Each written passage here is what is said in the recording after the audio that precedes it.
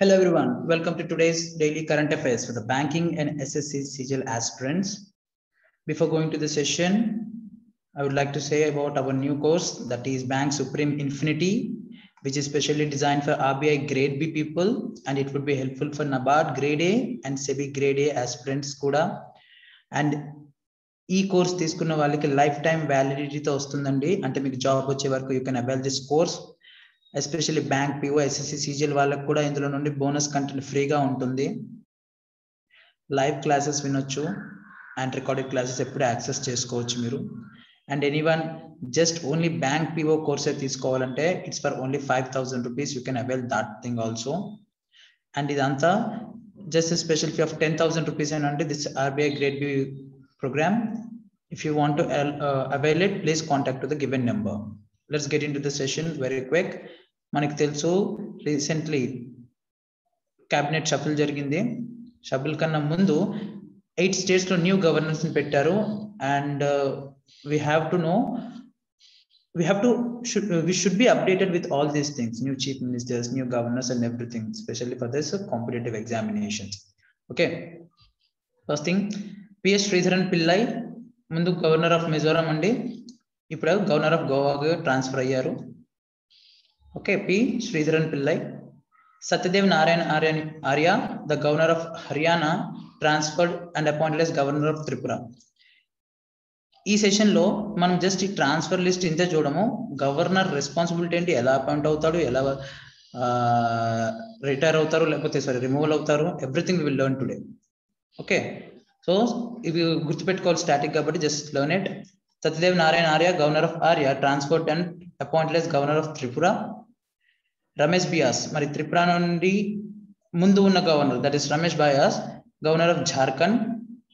Okay, and union minister Thawarchand Gehlot, అదే ministry of social justice.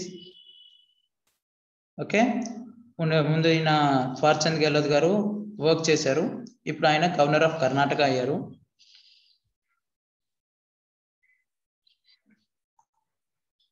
Bandaru Dattatreya governor of Himachal Pradesh transferred and appointed as governor of Haryana. మరి governor of Haryana ఇందాక చదివాం మనం, isn't it? Transfer అయిపోయి వెళ్ళిపోయాడు. ఎక్కడ నుండి? సత్యదేవ్ నారాయణ ఆర్య త్రిపురకు వెళ్ళాడు. ఇంటి ట్రాన్స్ఫర్స్ ఎక్కువ జరిగాయి. హరిబాబు కంబాపాటి గవర్నర్ ఆఫ్ మిజోరాంగా అపాయింట్ అయ్యారు. మనుభాయ్ ఛాగన్భాయ్ Patel Madhya Pradesh and Rajesh Vishwanath Arlekar governor of Himachal Pradesh. You have to remember them, maybe questions can be asked. So ఇప్పుడు మనం చూద్దాం గవర్నర్ ఆఫ్ స్టేట్స్ ఎలా అపాయింట్ అవుతారు, ఏంటి ఎవ్రీథింగ్ అని. సి, గవర్నర్ ఆఫ్ స్టేట్స్ గురించి మాట్లాడితే ఆర్టికల్ 152 నుండి 162 ఆఫ్ అవర్ ఇండియన్ కాన్స్టిట్యూషన్ చెప్తా ఉంటుందండి. Who is a governor? He is a nominal head of a state. Okay, what is nominal head, what is real head? నామమాత్రం. Okay, but real head చేసే పనులన్నీ chief minister చేస్తారు, similar to union government. Like PM is the real head, president is the nominal head. Okay, so according to 7th Constitutional Amendment Act 1956, actually ఇప్పుడు ఒక state కి ఒక governor ఉంటారు. 7th amendment జరిగిన తర్వాత, అంటే 7th కాన్స్టిట్యూషనల్ అమెండ్మెంట్ లో 1956 ప్రకారం ఒకవేళ అవసరం పడితే ఎ governor can act for 2 states. For example, ఇప్పుడు ఏపీ ఉంది, టిఎస్ ఉంది, వీళ్ళిద్దరు కలిపి ఒకటే గవర్నర్ అపాయింట్ చేయాల్సిన అవసరం వచ్చిందంటే they will do it. Okay, sorry, the governor of state shall be appointed under whom? By the president only. Governor ఎవరు అపాయింట్ చేస్తారండి? President will appoint the governor.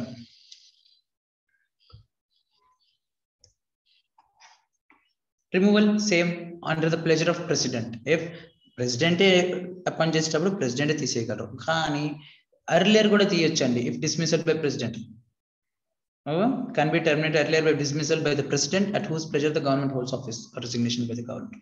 Governor resignation ఇచ్చి వెళ్ళిపోతే అపాయింట్ చేసేది ఎవరు? President. Remove చేసేది కూడా ఎవరు? President. President కి ఉన్నట్టు impeachment. What is impeachment? What is impeachment? ఈ ఇంపీచ్మెంట్ అనే వర్డ్ ని మనం యుఎస్ఏ నుండి తీసుకొచ్చామండి.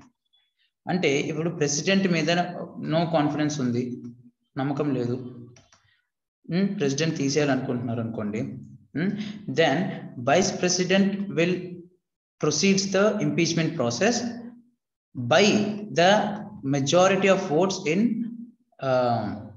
the parliament. Okay, and under the recommendation of under the approval from the prime minister. Okay, impeachment process జరుగుతూ ఉంటుంది. ఇలాంటి ప్రాసెస్ గవర్నర్ కి మాత్రం జరగదు. Okay, because it's directly removed. Discretionary powers, governor ఉండే పవర్స్ ఏంటేంటి? అతను తలుచుకుంటే governor wishes he can dissolve a legislative assembly, LA, legislative assembly. Okay, దాన్ని మనం విధానసభ అని కూడా అంటారు. లెజిస్లేటివ్ అసెంబ్లీని డిజాల్వ్ చేయగలడు. ఎప్పుడు? చీఫ్ మినిస్టర్ అడ్వైస్ తీసుకొని. అర్థమవుతుందా? Chief minister no confidence motion, no confidence ఏంటంటే అవిశ్వాస తీర్మానం, నో కాన్ఫిడెన్స్ మోషన్ పాస్ చేశాడు అనుకోండి, ఆ రికమెండేషన్ తీసుకొని గవర్నరు ఆ పర్టికులర్ స్టేట్ యొక్క అసెంబ్లీని రద్దు చేసేయచ్చు, డిజాల్వ్ చేయొచ్చు. ఓకే, తర్వాత గవర్నర్కి చేతిలో ఉంటుంది నెక్స్ట్ అసెంబ్లీని ఎలా, who form either voting or else what ever CM recommend again. Okay, can recommend the president about the failure of the constitutional machinery in state. Article 356 మాట్లాడుతుందండి ఇది డైరెక్ట్లీ. స్టేట్ ఎమర్జెన్సీ అంటే president rule అంటారు కదా, అది జరుగుద్ది. అంటే ఇప్పుడు president rule ఒక state కి రావాలి అంటే ఆ స్టేట్ మీద ఏదో నో కాన్ఫిడెన్స్ మోషన్ ఉంది, లేదా ఆ స్టేట్ మొత్తంలో వాట్ విల్ సే దట్ పాలన బరగలేదు, అడ్మినిస్ట్రేషన్ సరిగ్గా లేదు అనే రికమెండేషన్ గవర్నర్ ప్రెసిడెంట్కి ఇస్తే కానీ ప్రెసిడెంట్ రూల్ రావచ్చు, ఆర్టికల్ 356 ఇంపోజ్ అవ్వచ్చు. అర్థమైందా? That is state emergency. State emergency. So state emergency ఎలా వస్తుంది? By the recommendation of governor, or if president wants to do it, he can do it even if there is no recommendation from the governor. అది గుర్తుపెట్టుకోండి. Okay, ఇప్పుడు bill వచ్చింది, state లో bill ఉంది. Generally bill అంటే ఏంటి? లోక్సభ రాజ్యసభ రెండులో pass అవుతుంది, యూనియన్ లో. స్టేట్ లో కూడా అంతే. బిల్ పాస్ అయ్యింది, ఆ బిల్ మీద ఫైనల్ అది యాక్ట్ అవ్వాలంటే ఎవరు సంతకం కావాలి? ప్రెసిడెంట్ యూనియన్ లో, అలాగే స్టేట్ లో గవర్నర్ సైన్ కావాలి. గవర్నర్ ఏం చేస్తాడు? తనకి ఏదైనా డౌట్ ఉందా బిల్ మీద, he's not so what will say that he's not at all not so much convinced about that bill, but by the pressure of the ministers and it is intended to pass, then he can reserve it. Reserve అంటే ఏంటి? President యొక్క assigned తీసుకోవడం, president నిర్ణయం తీసుకోవడం కోసం ఆయన reserve చేయొచ్చు ఆ బిల్లుని. అర్థమైందా? అదే పవర్ కూడా గవర్నర్ కి ఉంటుంది. ఒకవేళ మెజారిటీ ఏ పొలిటికల్ పార్టీ ఫామ్ చేయట్లేదు, ఎలక్షన్స్ అయిన తర్వాత క్లియర్ కట్ మెజారిటీ లేదు, so he can appoint anybody as a chief minister who has won a seat in legislative assembly. Okay, mineral exploration కోసం నార్త్ ఈస్ట్ స్టేట్స్ లో అండి tribal district council కి కొద్దిగా డబ్బులు కడతా ఉంటారు. Okay, mineral explorations north east states లో tribal district council కి కొద్దిగా డబ్బులు పే చేయాల్సి వస్తుంది. ఎందుకంటే వాళ్ళ హ్యాబిటాట్ పాడవకుండా ఉండడం కోసం. ఆ పర్టికులర్ స్టేట్స్ లో ఎంతెంత అమౌంట్ ఈ ట్రైబల్ డిస్ట్రిక్ట్ కౌన్సిల్ పే చేయాలి, లైసెన్స్ తెచ్చుకోవాలి అనే డిసిషన్, అంటే అమౌంట్ ని డిసైడ్ చేసేది కూడా గవర్నరే. ఓకే, అతను కావాలనుకుంటే అడ్మినిస్ట్రేషన్ తరఫున చీఫ్ మినిస్టర్ నుండి కూడా ఇన్ఫర్మేషన్ అడ్వైస్ తీసుకోవచ్చు, but is not under rule that he has to obey. అతనికి నచ్చలేదంటే ఏ బిల్ అయినా రిజెక్ట్ చేయొచ్చు by the state legislature. Can refuse, he can refuse. అంటే చెప్తున్నాను కదా, either he can pass, he can refuse, or he can reserve A bill if needed for the presidents assigned. Okay, కొద్దిగా issues కూడా ఉన్నాయండి constitution design లో. ఇప్పుడు నేను చెప్పాను, on the will of president it has been, he is appointed, isn't it? Okay, that means on the advice of central government. అంటే president లాగా 5 years లాగా ఇది ఏమి ఫిక్స్డ్ టర్మ్ అయితే గవర్నర్కి ఉండదు, ఎప్పుడైనా తీసేయచ్చు. అర్థమవుతుందా? ఎందుకంటే as already said, he is appointed under the pleasure of the ruling party. అర్థమైంది కదా? సెంటర్లో ఎవరున్నారు వాళ్ళ లిస్ట్ ప్రకారం వాళ్ళు రికమెండ్ చేస్తారు ప్రెసిడెంట్కి, ప్రెసిడెంట్ అపాయింట్ చేస్తారు ఈ గవర్నర్ని. ఓకే, సో అది జరుగుతుంది. Both the manner of appointment and uncertainty of tenure to make the incumbent and object of central government politically charges. అంటే అపాయింట్మెంట్ మీద, టెన్యూర్ మీద అన్సర్టెనిటీతోనే. సో గవర్నర్ పొజిషను అంటే సెంట్రల్ గవర్నమెంట్ ఎలా react అవుతూ ఉంటుందో, ఎలా ఫంక్షన్ చేస్తుందో వాళ్ళకి నచ్చినట్టు గవర్నర్ పొజిషన్ చేంజ్ అవుతూ ఉంటా ఉంటుంది. అర్థమైందా? This about governor. maximum of questions ఇందులో వస్తాయి. That's it. Let's see the next one. Khadi Prakritic paint. Khadi Prakritic paint అంటే ఏంటంటే ప్రాకృతిక అంటే nature, isn't it? Okay. Okay. Ministry of Road Transport and Highways, Nitin Gadkari అతన్నే brand ambassador decide చేసుకున్నాడు. ఖాదీ ప్రాకృతిక్ paint. ఇది cow dung, ఆవు పేడతో తయారు చేస్తున్నారు ఈ పెయింట్ ని. ఓకే, ఆవు పేడతో చేశారు. అండ్ ఇది జైపూర్ లో ఉంది ప్లాంట్. దిస్ పెయింట్ ఇది కేవీఐసి. ముందే చెప్పా ఎస్టర్డేస్ ప్రీవియస్ క్లాసెస్ లో కూడా, khadi village industries. Okay, they help in కేవీఐసిస్. దేనికి? రూరల్ డెవలప్మెంట్ కి ఎక్కువగా వర్క్ చేస్తూ ఉంటాయి. ఈ కేవీఐసి కింద వచ్చిన ప్రాజెక్ట్ అండి ఇది ఖాదీ ప్రాకృతిక్ paint, which is made up of cow dung. Okay, under the PMEGP, Pradhan Mantri employment generation programme కింద ఇది జరుగుతుంది. ఇది 2 వేరియంట్స్ ఉందండి. డిస్టెంపర్ ఎమ్యూల్జన్. ఓకే, అష్టలాబ్ అండి. 8 ఫెసిలిటీస్ ఉన్నాయి. అష్టలాబ్ అంటే ఏంటి? 8 బెనిఫిట్స్ ఉన్నాయి ఈ పెయింట్ తో. ఏంటంటే అది యాంటీ బ్యాక్టీరియల్ గా, anti fungal, natural thermal insulation properties ఇలాంటివి మెయిన్. ఇది నాన్ టాక్సిక్, ఎందుకంటే చెప్పాను కదా కౌడంతో ప్రిపేర్ చేసింది కాబట్టి నాన్ టాక్సిక్. డేంజర్ ఏమి ఉండదు దీంతోనే.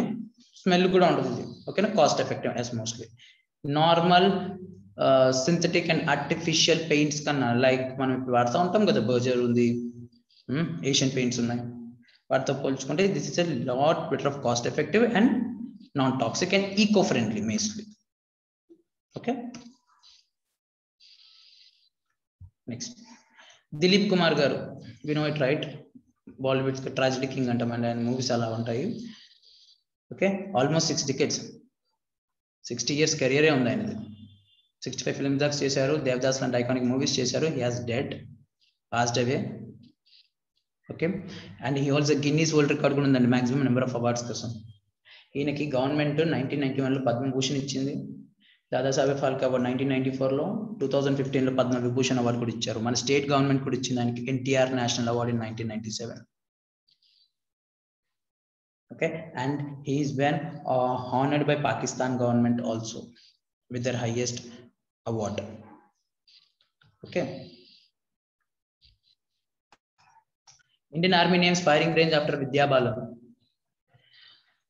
గుల్మర్గ్ ఏరియాలో అంటే బారాముల్లా డిస్ట్రిక్ట్ లో విద్యా బాలన్ గారి పేరు మీద ఒక ఫైరింగ్ రేంజ్ స్టార్ట్ చేశారు Indian army, because looking in to her exceptional contribution towards Indian cinema.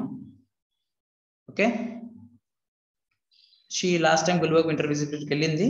So అది చూసి అటెండ్ అయింది అక్కడ. బట్ ఎందుకంటే విద్యా బాలన్ సెలెక్ట్ చేసుకున్న social awareness movies has created an impact.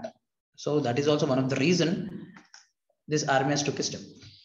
Okay, hunger has no religion. Hyderabad based activities ఒకరు ఉన్నారండి, ఆయన పేరు అజర్ మక్సూసి. ఈయన ప్రతి రోజు 1500 people కి ఫుడ్ ఫ్రీగా డొనేట్ చేస్తా ఉంటున్నాడు బై శాండీ వెల్ఫేర్ ఫౌండేషన్. ఈయన వర్క్ చూసి that United Kingdom's Commonwealth Points of Light Award, okay, అతనికి అవార్డ్ ప్రెజెంట్ చేసింది.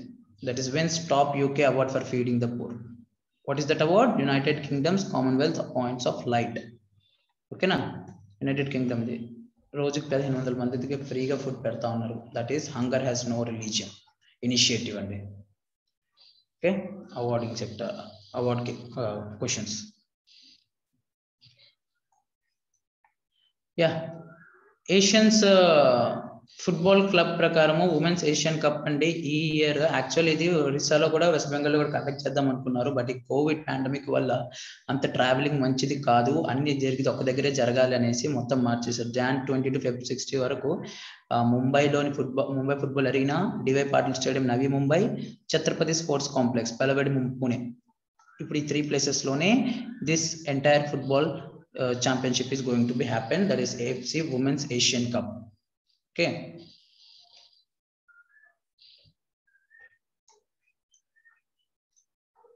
Jammu and Kashmir tops in implementing Nishtha program. Yesterday's class meer chusunte I had spoken about this Nishtha program. Nishtha program em chestundi, National Initiative for School Heads and Teachers Holistic Advancement. Ee program kinda teachers will be trained. Yesterday I said almost 25 lakh teachers all over India will be trained regarding the fundamental literacy, fundamental and literacy education. Okay, they are going to train these people. ఇందులో Jammu and Kashmir ఈ నిష్ఠా program implement చేయడంలో top చేసిందండి union territory. ఓకేనా, important current affair నిష్ఠా అంటే అర్థమైంది కదా, world's largest training teacher training programme. Okay, under సమగ్ర శిక్షా స్కీమ్. సమగ్ర శిక్షా స్కీమ్ గురించి కూడా నేను ఎస్టర్డే క్లాస్ లో చెప్పాను. వాట్ ఇస్ సమగ్ర శిక్షా స్కీమ్? 3 schemes సబ్మర్జ్ అయ్యి ఈ స్కీమ్ వచ్చిందండి. What are those?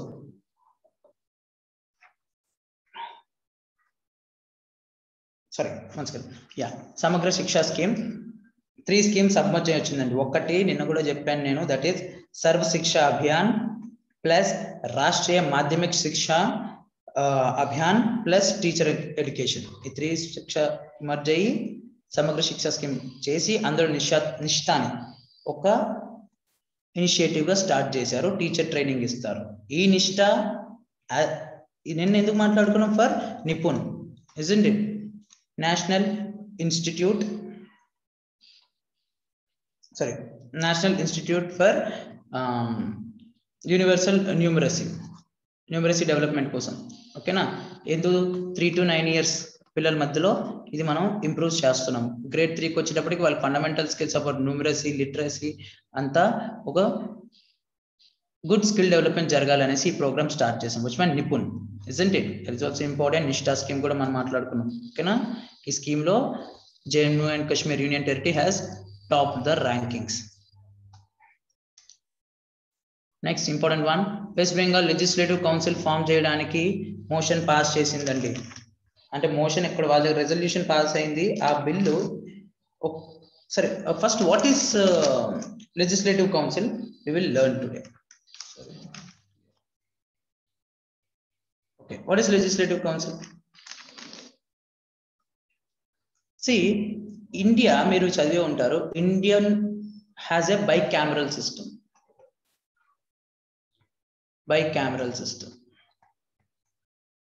Bicameral system అంటే 2 houses of parliament. We have Lok Sabha, we have Rajya Sabha. Center లో అదే స్టేట్ లోకి వస్తే we have Vidhan Sabha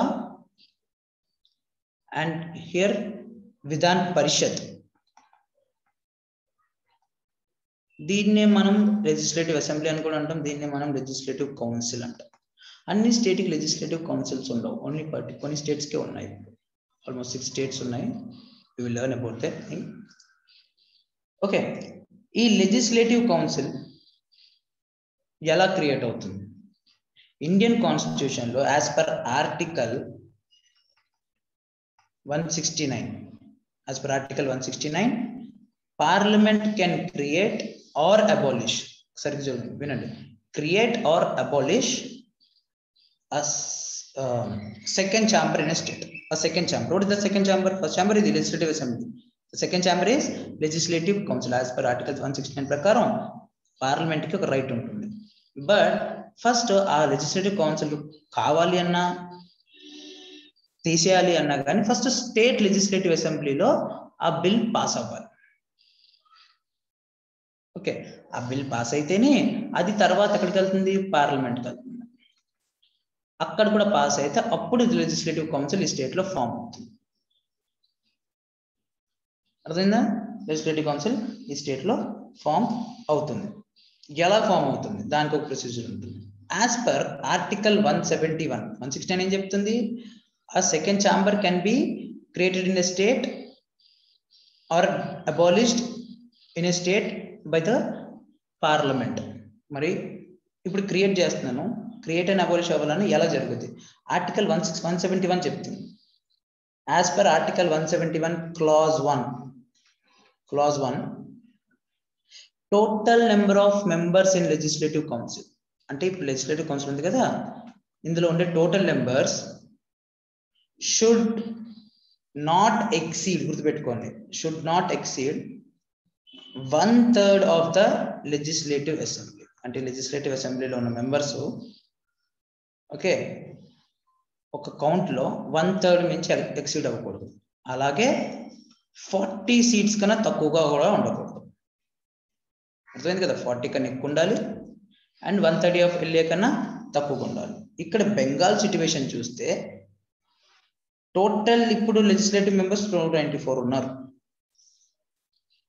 so దాని ప్రకారం చూసుకుంటే approximate 94 members maximum west Bengal కొంటారు. ఇది లెజిస్లేటివ్ కౌన్సిల్ ఫామ్ అవుతుంది. ఈ 294 మెంబర్స్ లో ఎలాగ తీసుకుంటారు సార్?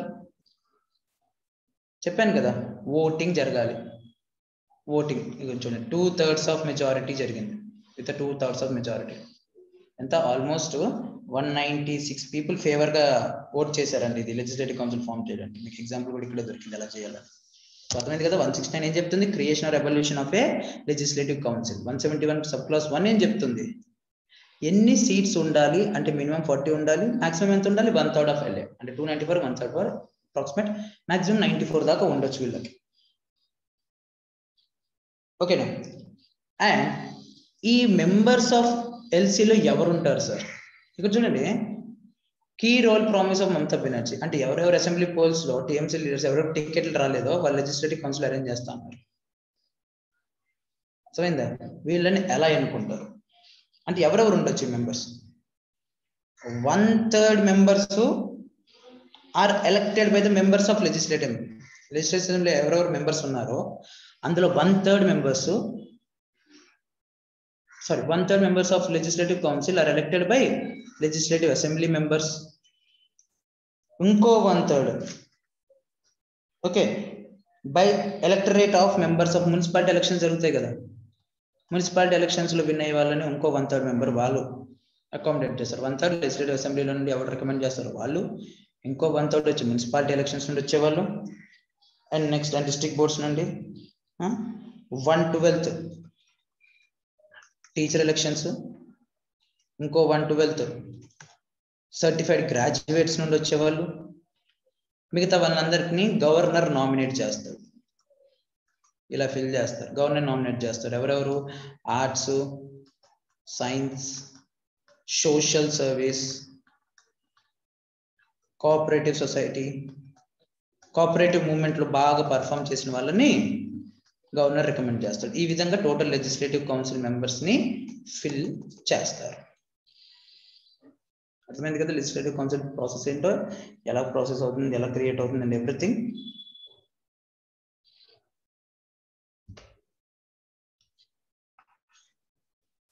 ప్రస్తుతానికి ఇండియాలో 6 స్టేట్స్ లో ఉందండి లెజిస్లేటివ్ కౌన్సిల్. మన ఏపీ తో కలిపి యూపీ, బీహార్, తెలంగాణ అండ్ కర్ణాటకలో ఉన్నారు. ఇప్పుడు బెంగాల్ అయితే ఫస్ట్ బెంగాల్లో కూడా ఉండేది, దాని తర్వాత అది రిమూవ్ చేసేసారు. 1937 లో first state to have this upper house, legislative council upper house. 1969 లో ఇది అబాలిష్ అయింది. The then government consider symbol of elitism గా కన్సిడర్ చేసి, ఎలిటిజం అంటే sowing A separate honour are respect, అంటే ఒక ఎక్కువ దర్జా ఇచ్చేయడం ఒక పర్టికులర్ గ్రూప్ ఆఫ్ పీపుల్ కి, లైక్ ఎలైట్ పీపుల్, బాగా రిచ్ ఉన్న వాళ్ళకి. అంటే ఈ లెజిస్లేటివ్ కౌన్సిల్ మొత్తం రిచ్ పీపుల్ ఉంటున్నారు, ఎలైట్ పీపుల్ ఉంటున్నారు. సో సింబల్ ఆఫ్ ఎలిటిజం చూపిస్తుంది. అందుకని అప్పట్లో ఉన్న గవర్నమెంట్ అబాలిష్ చేసింది 1969 లో. మళ్ళీ ఇప్పుడు Mamata Banerjee had created this legislative council. Of course it will be created only after the assent from the parliament. Okay, that's secondary. Tamil Nadu lo legislative council చేద్దామని 3 decades నుండి చేస్తున్నారు, బట్ జరగడం లేదు. అస్సాం లో, రాజస్థాన్ లో కూడా రెజల్యూషన్ పాస్ చేశారు 2010 and 2012 లో to make a legislative assembly. Okay, next other hand Andhra Pradesh passed a bill. Actually మనకు కూడా ఆల్రెడీ లెజిస్లేటివ్ కౌన్సిల్ ఉందని చెప్పాను కదా, కానీ recently YSR Jagan government has passed a bill to abolish legislative council అండి. కానీ బిల్ ఇంకా పార్లమెంట్ ఇంట్రొడ్యూస్ కాలేదు, jet to be introduce. Okay, Jammu and Kashmir కూడా లెజిస్లేటివ్ కౌన్సిల్ ఉండేది, but it was dissolved by when it's been named as a union territory. Okay, this is about legislative council.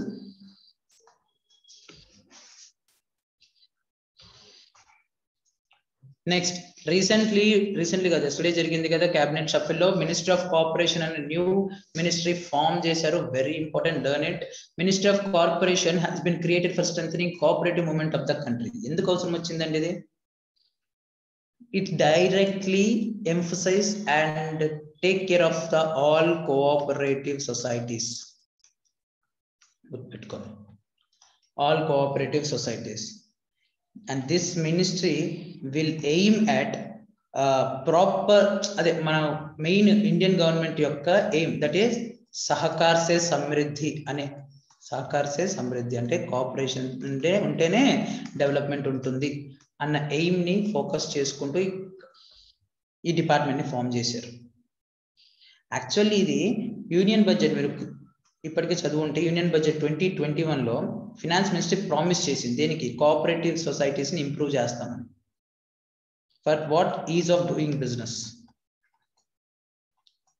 Is of doing business. Okay, ఇది form అవ్వడం వల్ల multi state cooperative societies కి ఒక boost up create అవుతుంది. 100% ఒక boost up create అవుతుంది దీనివల్ల. Okay, cooperative society అంటే వాట్ ఇస్ కోఆపరేటివ్ సొసైటీ? అదొక అటానమస్ బాడీ అండి. కోఆపరేటివ్ సొసైటీ అనేది ఒక అటానమస్ బాడీ, అంటే ఇండివిజువల్ బాడీ. ఇందులో ఆల్ మెంబర్స్ వాలంటరీలీ వస్తారు, జాయిన్ అవుతారు వాలంటరీలీ. అండ్ వీళ్ళందరూ ఒక same economic, social and cultural aspects మీద, నీడ్స్ మీద, అవసరాల మీద వర్క్ చేస్తారు వీళ్ళు. ఓకే, ఇందులో ఎవరు ఓనర్ అనే వాళ్ళు ఉండరు. Everyone is a owner here because it is jointly handled and democratically controlled. And one thing, this cooperative society should be registered. Okay, cooperative society should be registered. అర్థమైంది కదా cooperative society అంటే అర్థం ఏంటో? ఈ function new minister యొక్క పనులు చూడండి. separate administrative, legal and policy framework for strengthening the cooperative movement in the country. Okay na? Separate administrative create చేస్తున్నారు, legal and policy, everything will be changed for this cooperative movement. Okay, వాళ్ళే చూసుకుంటారు. Help deepen cooperatives, true people based movement. Okay, reaching up to the grassroots, and grassroots level లో కూడా work చేయడానికి. Next streamline process, already చెప్పాను కదా MSCs ని develop చేస్తారని, అదొకటి. కోఆపరేటివ్ సొసైటీ డెఫినేషన్ చెప్పాను కదా చూడండి. Autonomous association of persons United voluntarily, చెప్పే కదా వాలంటరీలీగా రకరకాల పీపుల్ టుగెదర్ గ్యాదర్ అయ్యి సేమ్ ప్రాబ్లమ్స్ మీద, వాళ్ళ నీడ్స్ మీద వర్క్ చేస్తారు. Okay, need for profitability is balanced, చెప్పాను కదా ప్రాఫిటబిలిటీ అంతా. మరి ఓనర్ అంటే ఎవరు లేరు, అందరి మధ్యలోనే among themselves it has been it will be distributed, whatever the profit is there, whatever the loss is there. Indian constitution తరపు నుండి ఎలాంటి ప్రొవిజన్స్ ఉన్నాయో చూద్దాము. First time constitution 97th Act 2011 added a new part 9B right after 9A regarding the cooperatives working in India. Part 9B ని title ఏం చేశారంటే the cooperative societies అనేసి Indian constitution లో యాడ్ చేశారు. ఇందులో ఆర్టికల్ 243ZH నుండి ఆర్టికల్ 243ZT వరకు total cooperative societies గురించి మాట్లాడతారు. వాటి డెఫినేషన్ గురించి, వాటి ఇన్కార్పొరేషన్ గురించి, వాటి ఎలక్షన్ ప్రాసెస్ గురించి, మెంబర్స్ గురించి, వాటి ఆడిట్స్, వాటి రెవెన్యూస్, వాటి రైట్స్ అన్ని ఆర్టికల్స్ లో మెన్షన్ చేస్తారు. ఇవన్నీ కలిపి పార్ట్ B లో యాడ్ చేశారు. జస్ట్ 9A అంటే మున్సిపల్స్ తర్వాత, 9A మున్సిపాలిటీస్ తర్వాత ఇది యాడ్ చేశారు ఫర్ కోఆపరేటివ్ వర్క్స్. అలాగే ఈ ఫస్ట్ కోఆపరేటివ్స్ అనే word unions and associations 19(1)C లో పార్ట్ 3 కాన్స్టిట్యూషన్ లో మెన్షన్ చేశారు. అంటే ఎలా? It is the fundamental right గా మెన్షన్ చేశారు for all citizens to form a cooperative. ఒక హక్కు ప్రతి సిటిజన్ ఇండియాలో to form a cooperative society అని 19(1)(c) ఫండమెంటల్ రైట్ లాగా యాడ్ చేశారు. అలాగే డైరెక్టివ్ ప్రిన్సిపల్ టిపిఎస్పి ఆర్టికల్ 43B కూడా ప్రమోషన్ ఆఫ్ కోఆపరేటివ్ సొసైటీస్ గురించే మాట్లాడుతుంది. సో ఇది కాన్స్టిట్యూషన్ లో మెన్షన్ అయి ఉన్న facilities regarding the cooperative society. I hope you got clarity about this cooperative society. And present, who is the Minister of Cooperation? Amit Shah. Okay, is also the Minister of Home Affairs Union. Next, Navagon Nagzira Tiger Reserve. Navagon Nagzira Tiger Reserve. Okay, Maharashtra lo dantlo oka black panther కనబడిందండి.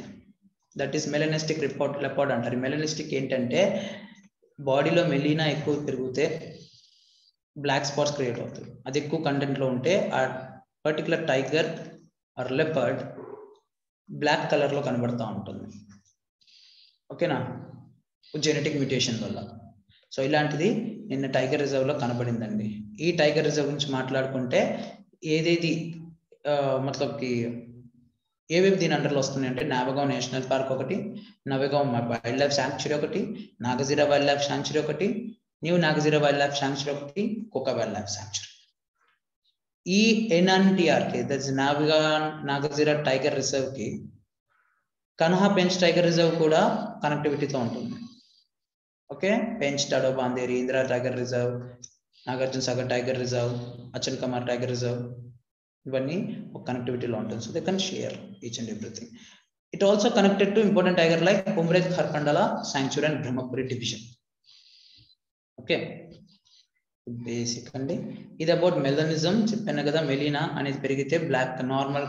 ఇదిగోండి ఇది, this was the tiger which was identified yesterday. Okay, earlier ఇది. Next ఇలాంటిదే కనబడింది అక్కడ. ఏషియాలో black panther, ఆఫ్రికాలో black leopard అంటారు. And one in the US లో ఉన్న దాన్ని బ్లాక్ జాగ్వార్ అంటారు. ఇలా ఫామ్ అయ్యే వాటిని అనేది ఇవి సేమ్ పీసెస్ అండి, but normal coloured panther with high amount of pigment. చెప్పాను melanin high amount of pigment లో ఉంటే ఇది బ్లాక్ స్పాట్స్ ఎక్కువ క్రియేట్ అయ్యి జీన్ మ్యూటేషన్ లో ఇది క్రియేట్ అవుతూ ఉంటుంది. Which condition is caused by అగోటి gene అండి. అగోటి జీన్ వల్ల వీళ్ళకి ఈ కండిషన్ ఫామ్ అవుతుంది. క్లోజర్ లుక్ చూసుకుంటే will reveal characteristic spots of leopard and jaguar.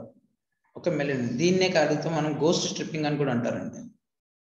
Ghost stripping లాగా ఇవి ఎక్కువగా మన దగ్గర కేరళ, కర్ణాటక, ఛత్తీస్గఢ్, మహారాష్ట్ర, తమిళనాడు, అస్సాం, అరుణాచల్ ప్రదేశ్, ఒడిశాలకు కనబడుతూ ఉంటాయి. ఓకే, నార్మల్ కలర్ కూడా లెపర్డ్ కూడా మారచ్చు. ముందే చెప్పాను మెలనెటిక్ జీన్ ఉంటుంది. అవి ఎక్కువగా అయిపోతే బ్లాక్ కలర్ లో ఫామ్ అవుతూ ఉంటాయి. ఓకేనా, సే బ్లాక్ ఒకటి ఒకవేళ బ్లాక్ కబ్ అనేది ఎలాగని ఫామ్ అవచ్చు, ఎందుకంటే మెలనిన్ అనేది సెక్రెషన్ నార్మల్ గా జరిగిపోతుంది. మొత్తం పేరెంట్స్ వైట్ లో ఉన్నారనేసి నార్మల్ కలర్ లో ఉన్నారనేది నార్మల్ గా రావాలని ఏం లేదు, బ్లాక్ రావచ్చు. A cup can be. Okay, this is for today's session. Thank you.